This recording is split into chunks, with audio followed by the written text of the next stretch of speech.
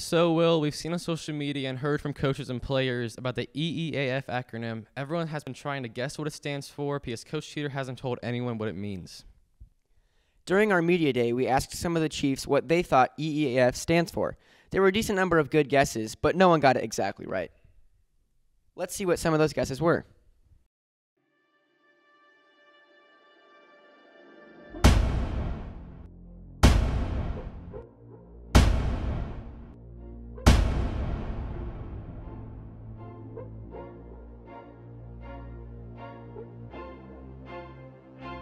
Effort, excellence, attitude, and focus. Energy, excellence, attitude, and focus. I think it stands for effort, excellence, attitude, and maybe fun. Energy, efficiency, attitude, and fun. Effort, efficiency, fun. I don't know. Effort, energy, attitude, family. Effort, endurance, attitude, and focus.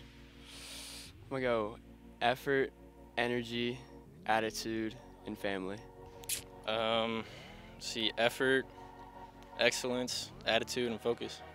I'm gonna go with excellence, effort, attitude, and focus.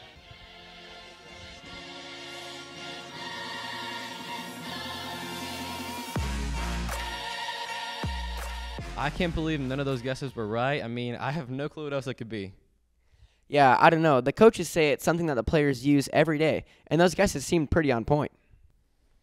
Yeah, I don't know. Y'all at home, keep thinking of what it could be, and we'll see if you're right when it's revealed this fall.